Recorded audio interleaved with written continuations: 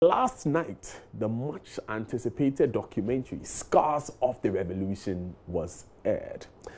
It unravels atrocities before and during the June 4 uprising led by then junior rank in the military, Flight Lieutenant Jerry John Rawlings. Now, Ghanaians embarked on a traumatic and divisive journey into their troubled past from 2002, when the National Reconciliation Commission began investigating the bloody secrets of dictatorial, unconstitutional regimes. We have a conversation on the back of this as we host Captain Budu Koomson and Aloga Akatapori. Before that conversation begins, watch this. Can any Ghanaian seriously convince me that Jerry Rawlings, the apostle of probity, accountability, and transparency, can today stand the test of those principles? It was an attempt to contain the possibility of an explosion, okay? Because it was a military regime, and we had tasted every aspect of government: socialism, capitalism, one-party state, multi-party state, coups, etc. None of these regimes were accountable to the people. Finally, we ended up with a situation where we had lost faith, the masses had lost faith in civilian democratic government. The masses had lost faith in the military government generals who used to rescue us once in a while. They were also becoming as corrupt as whatever it is. So in effect, what we ended up with, that the country had grown disillusioned with civilian elected governments and everything. The country had grown disillusioned with generals who came to save us.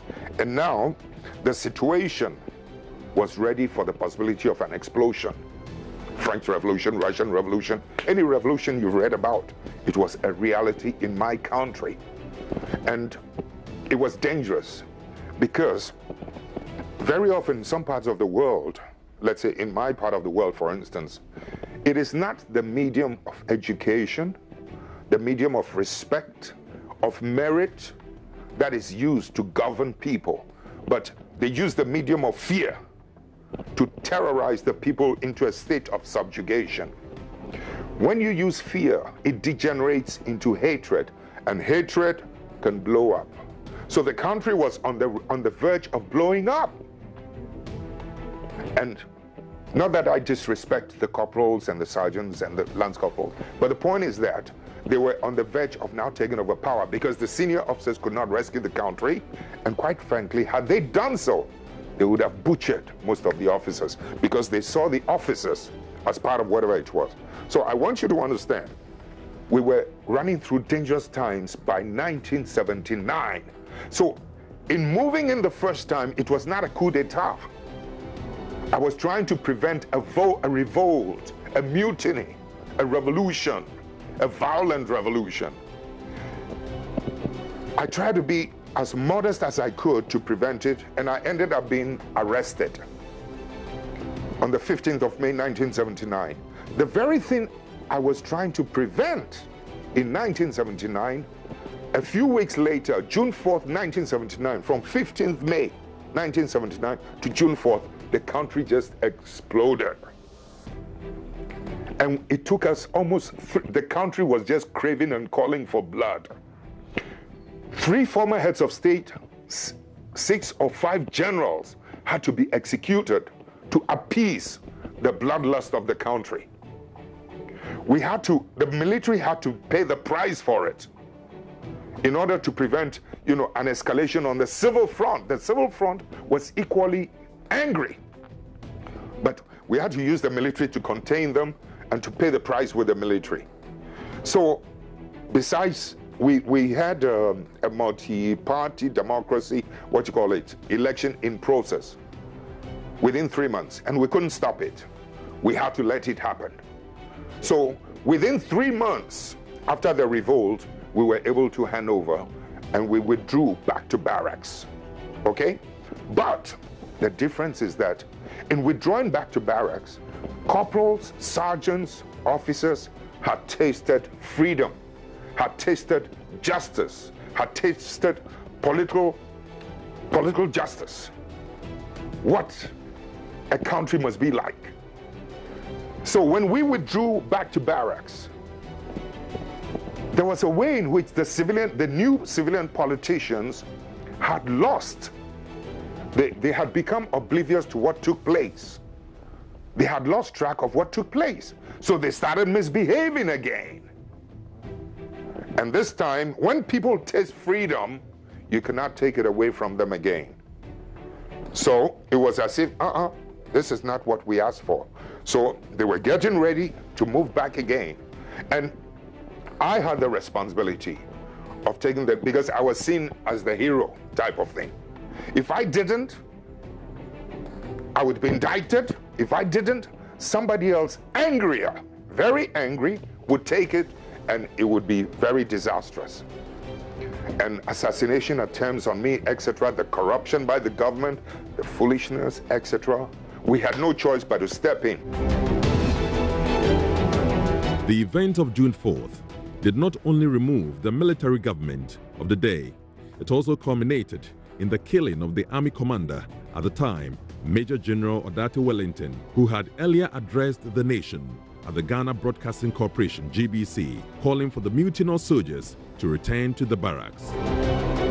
Fellow countrymen, I have come to the studio once again, this time to make a special appeal to all members of the armed forces. I urge all ranks who are armed to cease firing forthwith. I also urge Flight Lieutenant Rollins and any following whom he has with him to meet me at headquarters, 1st Infantry Brigade.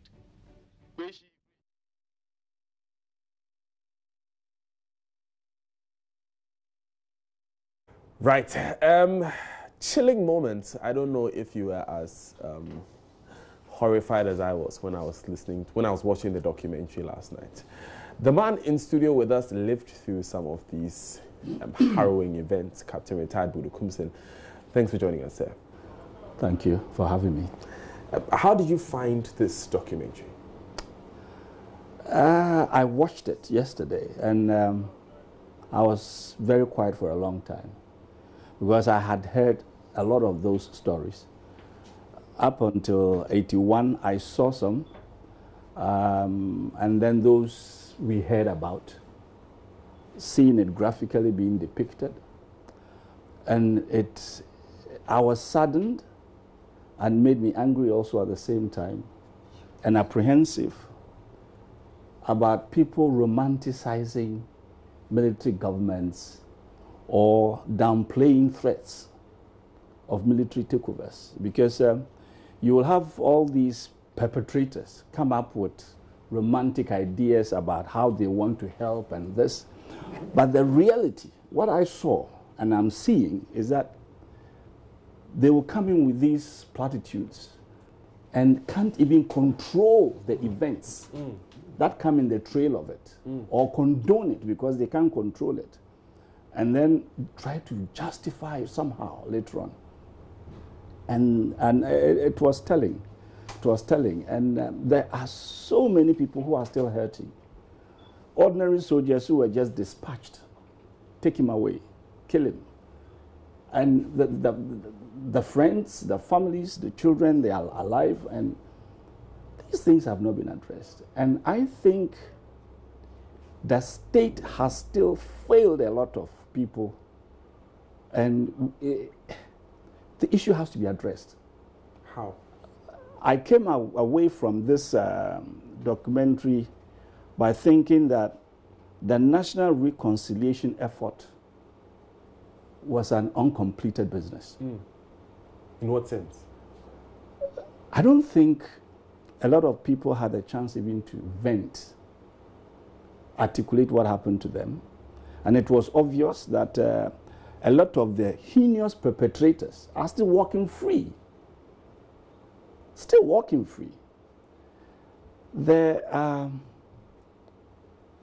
You see, the Germans, after the Second World War, there's an institute, I think the Simon Wiesenthal Center, chasing down the perpetrators, really documenting what happened and dealing with it. And that is how you get to the root of it, something to unearth. It's painful, it's cathartic, it has to come. They say let bygones be bygones. Yeah, but that is us. J. Monka, that is our attitude. You see, so therefore, evil thrives under the cloak of anonymity. That is how I see things. Evil thrives when it is not unearthed and confronted. And so they are still around. So you feel these people should be made to face the law? They can be made to face the public. Then we can even pardon them. We can pardon them. But for them to run around, I call prance around, after they've committed such heinous crimes, with impunity, it hurts. I lived through it, and I've heard people's stories. There are some friends I have never seen again. I don't know where they are. Like who? No, I remember I think one officer, the intelligence officer in one brigade I took over from, I think one will say something. I've never seen him again. I've never heard about him again. Is he alive? Is he dead? Do you miss him? Yeah, sure. Sometimes you remember. Then you wonder. You want closure. You understand? Who are these people who are prancing about? Well, you heard some names being mentioned. Whatever happened to them? Which names? Well, at least for the first time I heard from Captain Opoku yesterday, who killed General Dati Wellington. And for me, he was my mentor. He was my hero. Although I confronted him on occasion, he was somebody I used to follow. I would follow him around because I liked him. We called him Sum Sum. He was a soldier. And we prided ourselves. I could walk and talk like Odate. Just behave like him because we loved him, you know. And somebody killed my hero. I didn't know who did it. But today, or now I know, you know. And for me, well, it's good somehow, you know. And I know some of these so-called heroes who I can tell you point blank that they were cowards. One is Red Light. That's a coward. But then they became heroes. You know, that's the guy who we were supposed to go and carry the colors at the airport on June, the day Achampong was overthrown. And he knew we would be taken. He complained and cried so much on the way that my sergeant, platoon sergeant, Sergeant Apiok, where is he? I don't know where he is. Sergeant Jopong, where is he? I don't know where he is. We were in the car. We put him out because he was crying. Now I hear he became a hero. He was the forces RSM. That's a coward. And if I tell you the story of the morning of 1st January, that 81 coup. Yeah. How I confronted Red Light at the quarter guard of 5 Battalion. So he lied about everything. For the sake everything. of our listeners who may not know who he is, Red Light is? the forces RSM Frimpong. Go ahead. So on the 1st of January, you confronted him? These are guys who were opportunists. They would be on both sides of the fence, judging where the pendulum was, and they would sacrifice you to get to where they want to get to. Luckily for me, I came to Ghana. I saw him before he died. I met him at 37. I refused to shake his hand, and I told him to his face, if he dies a normal death, it will hurt me. God forgive me. You know, so we are all hurting. We have funny things. Look, I had to undergo psychological therapy in Germany for almost 2 years. Wow. Because I was suicidal at a point in time. You understand? But God is good. I'm stable now, and I'm working a normal life. You understand? I mean, okay, so you did this for 2 years, but beyond the therapy, how do you deal like every day with what you saw and some of the things you did?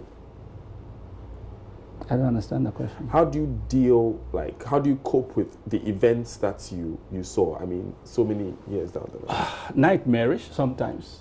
But these days, the nightmares are all gone.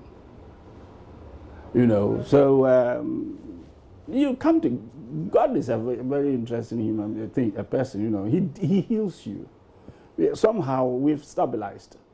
You see some of those guys who actually ditched you, who betrayed you in your mind, who were on the other side, and we are now old, and we are all walking around Accra, and you see them, and you just carry on. You just carry on. You don't feel bitter towards them anymore? Oh, no, I've gotten over it. I've gotten over it. But I have disdain for them. And no respect, whether you are a general or what. We know ourselves. I know what substance you are made of. You understand? Including former President Rawlings? Yeah. I mean, we know ourselves. Funny thing is that Rawlings and myself, we are still friends. We are still friends, yeah. In spite of all these atrocities that you saw? We are able to... He appreciates where I'm coming from, and I also appreciate where he's coming from. And we respect each other as soldiers. Well, he knows that I won't chicken out if there's something should happen. Tell us about when you had to drive General Champon and General Utuka to the firing squad that morning.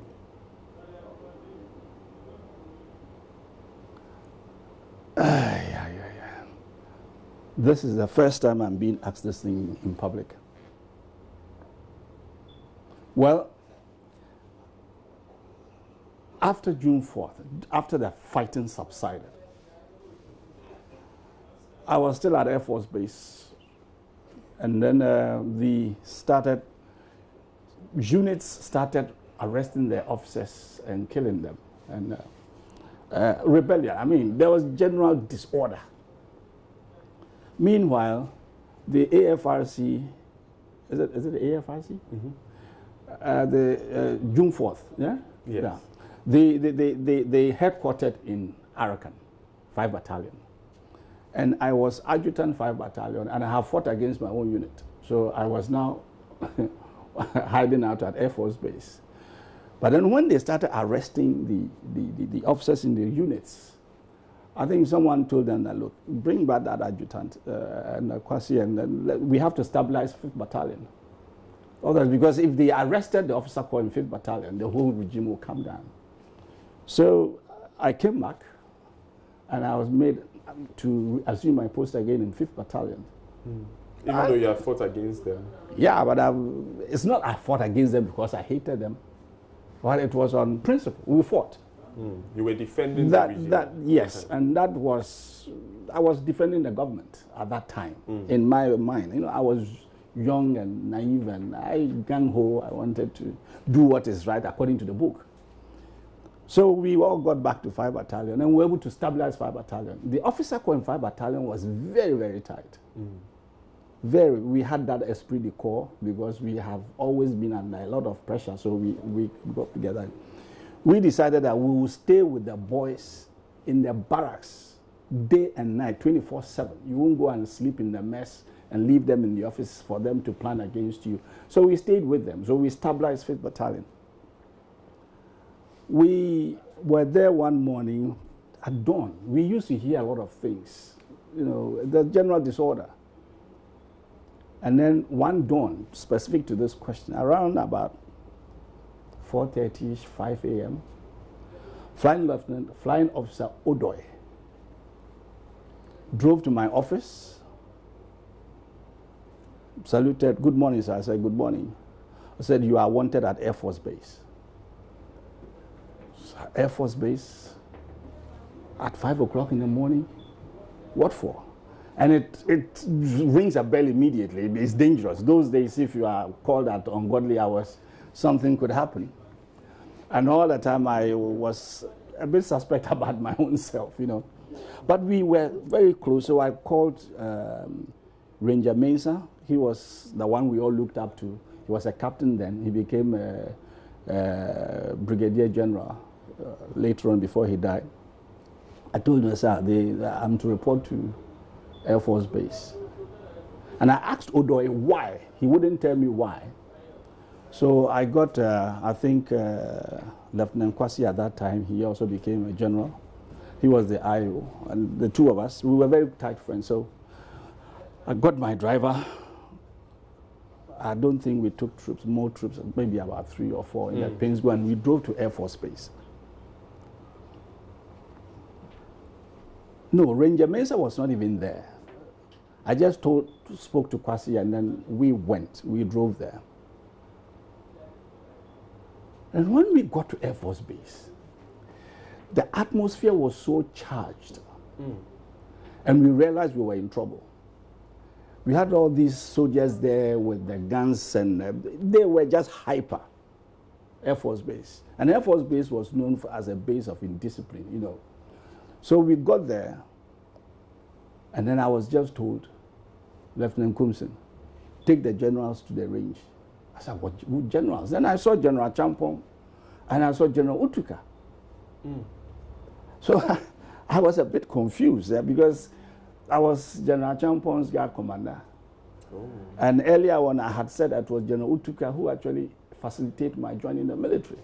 And these are two fathers. I said, take them to the range. So immediately, it came to my mind that these guys are setting me up. You either don't do it, or you get into trouble. So General Champong just looked at me and wouldn't say anything. General Utuka said, hey boy, what is happening? I haven't been tried. I haven't even been tried. I said, sir, I don't know what is happening. And there was no way I could extricate myself from this thing. So I was told to take them to the range, and I have only read about the execution procedure in school. I mean, the military academy. Nobody really teaches you these things. What is the process? I know that you have to take them to the church, and then from the church to the range. When do you put on the hood? When do you do these things? Everything was going through my mind. I was given the black hoods. So we sat in the car, and I said, so where do I take them first? I said, take them to the Anglican church. There used to be a small church behind Burma Camp, the Anglican church. So all along, I can't even remember exactly those as what General Champong was telling me, but Utuka was the one who was talking more, that he's not been tried. Boy, he called me, boy, what is happening? What is going on? You know, I said, I don't know. And there was this convoy behind us, so you couldn't do much. So we went to the church, and the pastor, the chaplain, was standing there. So apparently they knew what was happening. And I had this whole half-crazed soldiers behind me, so you couldn't even divert. So we went to the same car as you? No. They were in another car? I was in the car with the generals. So it was just a few of you? Yeah, and then I think Lieutenant Kwasi was behind me with my car, and then the others were behind us. So we went to the church. It's a small church. They did a small prayer for them and said we should drive to the range.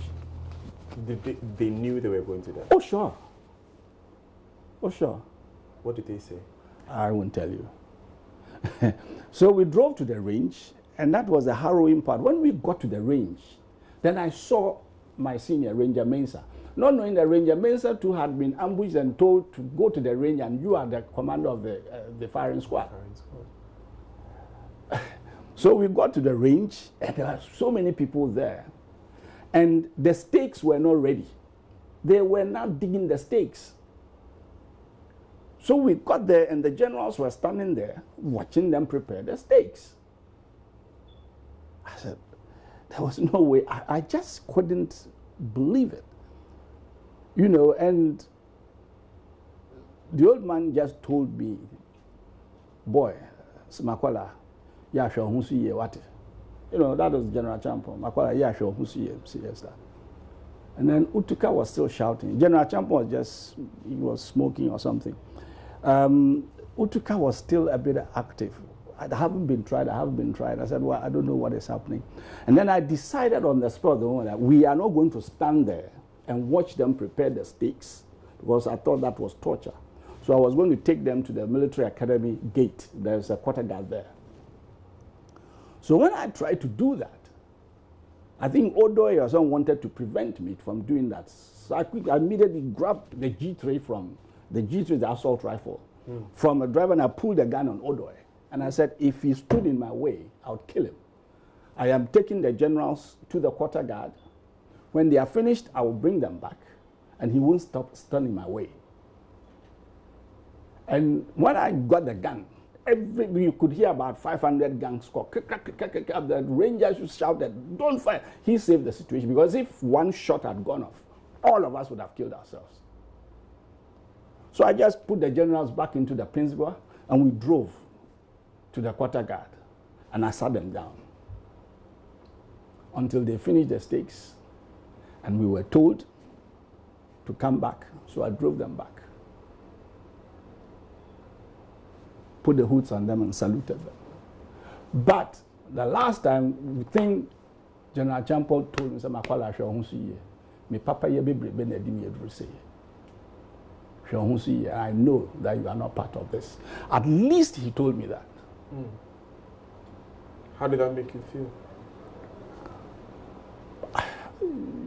I don't know what I would. I didn't cry. You are just numb. You are just numb. But all the time your senses were around. Those days we were young, and you would always spoil for a fight. But the issue is that we did not have enough troops there to fight these guys. You know, because I kept on eyeing Kwasi, I kept on eyeing. We had eye contact, and each time we got, you know, that the other was like, don't try any stupid thing here. You know, because you're not going to survive it. So I think they fired, I was there when the order was given. And then I just drove off. I just drove off straight to my father-in-law's house in Bema Villas. My father then was Colonel Chumesi, who became a Major General Chumesi. And just went, and they had heard, by that time they had heard that the executions were taking place. I just drove and just collapsed into one of the beds in the house and slept. You know. And then I woke up in a nightmare, and he was sitting on top of me. Because I woke up and I thought I was dying or something. And he had to calm me down. He really had to calm me down. It was nightmarish. My throat is dry just listening to that. Aloga Akatapori has joined us via Skype. Zaya Yebo is also with us on the phone lines. Akatapori, thanks for joining us. You've watched the documentary. What's on your mind? Well, it brings back a lot of memories, and it's sad. And it's clear that this won't go away until victims come to terms with it. And I think the starting point is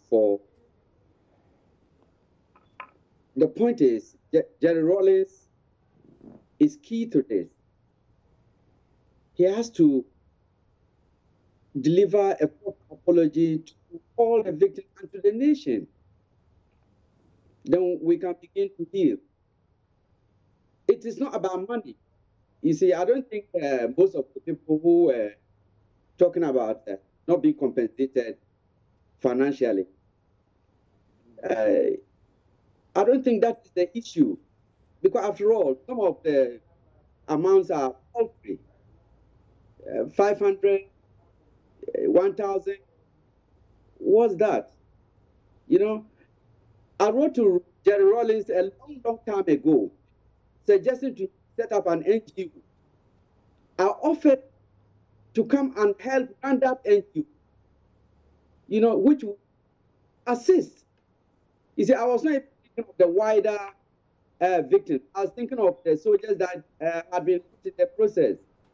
But as it is, it's something that we can do again. I'm really very sad. I'm very sorry for our part in it. Because at the end of the day, we achieved nothing substantial for the nation. If it is this sort of system, that was the system that was in place. So Why interrupt it? Just make money. That is the problem. He and his cousins have made money at the expense of everybody else. That is the sad thing. Do you know Captain Retired Koomson? Budu Koomson? Well, I remember the name very well. But 40 years on, and I myself, I went through a lot of trauma, because I just couldn't understand why I would be put in prison. I thought I was doing the right thing. I just could not believe what was happening. And it has even become more traumatic for me when I came back and I saw what has actually happened 35 years, by that time when I came back, it was 35 years on. So I remember that name very well. I don't think, I'm trying to remember, it was 5 yen? Yes, 5 years. Yes. You were the adjunct commander. The adjutant. He was the adjutant of 5 years. I remember him. Yeah, he was a young. You are younger than me. Let me quickly get a word. Let me get a word. Thank you very much, Mr. Katapori. Yeah. Let me get a quick word from Zaya Yebo, because before we move on, you were former PNDC Secretary for Youth and Sports. Mr. Katapori on the other line believes that the revolution achieved nothing. He's sorry. He says that the system now is worse than what the revolution sought to clean. Do you agree? To some extent, yes, I agree. The state of Ghana today does not give anyone hope in terms of what we actually achieved after December 31st. But there were some minimal achievements. For instance, we were able to conscientize most Ghanaians. We were able to instill to Ghanaians a sense of probity, accountability, and a sense of patriotism. And I think that's what we are hoping to do with the People's and Workers' Defense Committee. Of course, we all know what Rawlings did to them, because these institutions, new as they were standing in the way of the corrupt elements within the Rawlings circle.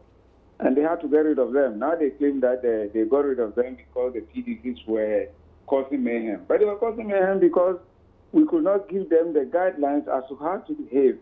So I think that was maybe one of the few achievements there. But in terms of the general development of Ghana, I think we achieved nothing, to be honest. If you look at the state of Ghana today, those who came after 1983 when we left have become millionaires.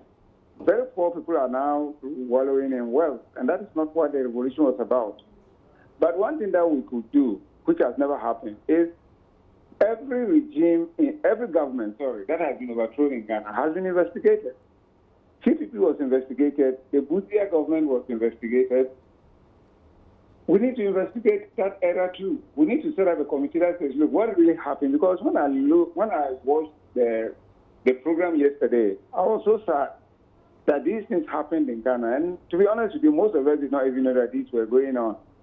Now, how do you, the National Reconciliation Commission was a good start, but it failed to unearth a lot of these things because it lacked a serious political discussion. And I think that nothing prevents us from instituting a committee to investigate that period too, because Jerry cannot go around claiming, for instance, that Ghanaians were yearning for blood. Nobody yearned for blood. In fact, when the generals were executed, we were students. But I don't remember anybody going into the streets to support the execution. The whole country went silent because we couldn't believe that this had already happened. This could happen in Ghana. So for Jerry now to look back 40 years on and say Ghanaians were yearning for blood, even Bodijan said the same thing, Ghanaians were yearning for blood. I don't remember anyone calling for blood. The Professional Bodies Association, the Ghana Bar Association, the National Union of Ghana Students, the House of Chiefs, all these institutions, I don't remember any of them coming out to say, yes, let's have bloodshed. We wanted probity and accountability. Was we wanted that Kalabule achieved? to end. That was all. Mr. Yebo, was that achieved? You are talking about probity, accountability, and patriotism. The last two rounds of the Afro Barometer saw that 27% of Ghanaian youth want to leave the country. At the moment, less than 50% of the Ghanaian populace, according to the Afro Barometer, want to even vote in the election. Do you think that Ghanaians are more patriotic now? No, I don't think they are. But don't forget, I'm talking about something that happened 30, 40 years ago. I don't think Ghanaians are patriotic now, because if you look at the situation, I will not be surprised if the young people want to leave. So I'm not surprised at all. That I wouldn't say we are more patriotic now than we were before. No, so we're what not. Has the revolution because achieved? times have changed. What has the revolution achieved? Pardon? What has the revolution achieved? What has the revolution achieved? Yes, what did it achieve? Almost nothing, to be honest, nothing. Thank you very much. It succeeded in making some individuals very rich. And we know who they are in Ghana today. Who Apart are from they? that, so at the individual level, some individuals benefited. Which but people are you talking in terms of our national development, it achieved nothing. Which people are you talking the about? Structure Adjustment Program for 1983. Workers were dismissed. Factories were sold off to individuals, family members, and so on. And we really, the structure adjustment basically destroyed the Ghanaian economy. The little achievements we made under the CPP and under Champon were all decimated. So really, we achieved nothing. Which people are you talking about who made themselves rich?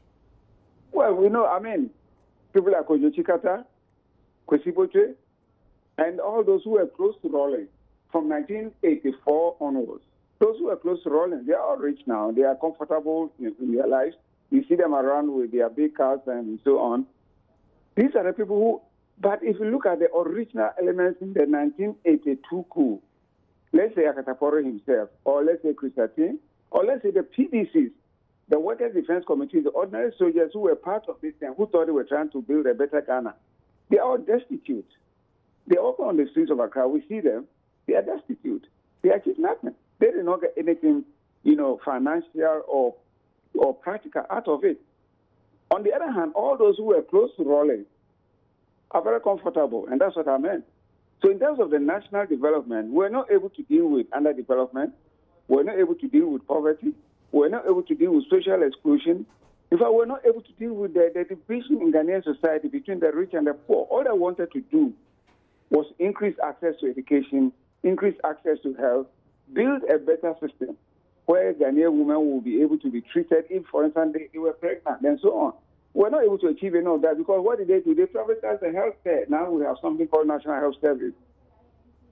So to that extent, I cannot relate. Zaya Yebo, thank you very much for joining us. He's a former PNDC Secretary for Youth and Sports. Let me thank you as well. Aloga Akatapori was a member of the PNDC. Have a good morning. Let me also thank Captain Retired Budu Koomson. Thank you very much for sharing your experience. And I understand it must have been very difficult. You've never shared that story before.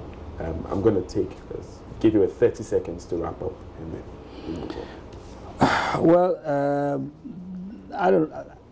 that was not the main essence for coming. Actually, there's so much that has happened. For instance, I am grateful to God I'm still alive because some people died to save me. Right? My brigade major, Major Nantoma, in the face of death, saved me, knowing very well that he was being taken away. And I'm alive because of Major Nantoma, because he was a brigade major and I was a brigadier. And that was I think on the 8th of January, 82, and I reflect, and I'm always grateful that I'm alive, and I'm thankful that I had some good senior officers who would take care of us, right? Who would sacrifice, and they were professional. Look at Odate telling the ADC to surrender, knowing he was going to die. You understand? Major Nantoma telling them that Koomson is not there. I was standing there, knowing very well that he was going to die the next 15 minutes or so. You understand? So, but then it's made me reflective. I'm not bitter. I'm just disdainful. I'm disdainful of those guys who hid or pretended, and then later on prancing around as if they are the tough guys in town and these things. I'm not looking for vengeance or anything, but then I want us to really analyze why were all these coups successful. In my opinion, it's so painful. These coups should not have succeeded if other officers had been interventionists. My former commanding officer, Colonel Ting, said it in the documentary. Said Odate died because his colleagues refused to come out and behave as soldiers to fight. They hid. Or they refused to act. All these coups succeeded because we had other officers and commanders who would not behave as officers and commanders. So a few people were left with the ball all the time. It's not like I liked fighting. I always found myself in the wrong place at the wrong time or the right place at the right time, and the fights kept on coming. At the end of the day, I had one fight too much, and it cost me 20 years in exile. 20 years. You know what sustained me? I have a little prayer book here, and I deliberately brought it. That's a prayer book my mother gave me. And I keep this prayer book. And there's one prayer she always made me read, and that is, I almost knew it off the top of my head. And it always helped me. And it made me not to be bitter. If you would spare me, it says, that's a prayer for fortitude. It said, oh God, give me strength to live another day. Let me not turn coward before its difficulties, or prove recreant to its duties. Let me not lose faith in my fellow men. Keep me sweet and sound of heart in spite of ingratitude, treachery, or meanness. Preserve me from minding little things or giving them, so I'm not bitter. So help me to keep my heart clean and to live so honestly and fearlessly that no outward failure can dishearten me or take away the joy of conscious integrity. Open wide the eyes of my soul that I may see good in all things. Grant me these days some new vision of thy truth. Inspire me with the spirit of joy and gladness, and make me the cup of strength to suffering souls, because we are suffering. And then, in the name of the strong deliverer, these are the things that kept me going. I was chased as a common thief in Lome. Why? Because I was a refugee. I had to run into the sea to save myself in the night. I had to beg to eat on the streets of Lome. You understand? But look at what God has done. That's why I'm not bitter. But we should get to the bottom of this thing. Those who cause atrocities should be unearthed and prosecuted and pardoned if possible. Captain, thank you very much. This conversation is not over. We have a repeat of this documentary right after the AM show. Stay tuned in for that if you missed it last night. My name is Daniel Dazin. Up next is Showbiz News with Becky.